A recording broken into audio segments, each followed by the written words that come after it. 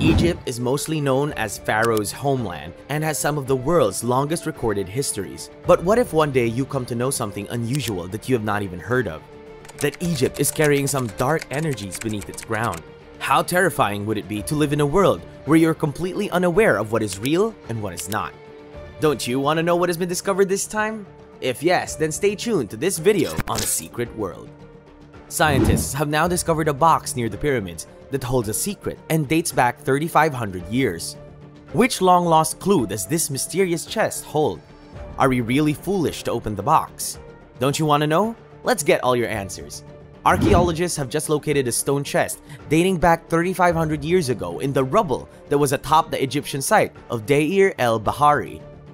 The astonishing discovery, which was buried next to the well-known mortuary temple of Hatshepsut, provides evidence that an undiscovered royal tomb may be located in the area.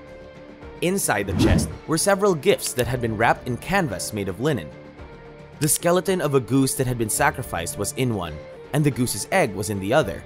There was a wooden box within the third bundle, and inside that box was what is almost certainly an ibis egg.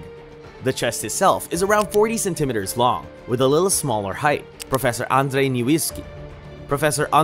Nowicki of the Institute of Archaeology at Warsaw University told the Polish Associated Press.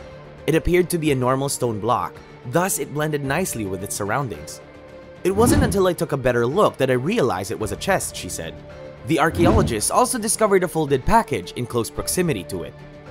In the instance of the bundle, the 4 layers of linen canvas covered a wooden box that contained a faience box shaped like a chapel. Inside the wooden box was a bundle. It included one of Pharaoh Thutmose II's name in its inscription. Indicates the fact that either a temple was constructed in the king's name or the king's grave, said Professor Nowicki, who is directing the excavation team. Seeing as how we're smack dab in the middle of a royal cemetery, I can say with absolute certainty that it is a tomb. The discovery of this deposit gives us a reason to believe that we are getting closer to finding the tomb. In addition to the name of the pharaoh, the symbolism of the other artifacts they have discovered indicates the direction of the fact that the deposit was made in his name. Even though Thutmose II was married to Hatshepsut, who was also his half-sister, their union was most likely forced by dynastic interests. Hatshepsut was a famous queen during their time together. Thutmose was only 13 years old when they got married, and he passed away in 1479 BC, which was merely 3 years after their wedding. During his leadership, he was eclipsed by his wife, who would eventually crown herself as pharaoh and become one of the most well-known rulers of ancient Egypt. During his rule, his wife was overshadowing him. The discovery of the stone chest, which has just recently been made public, occurred in March of the previous year.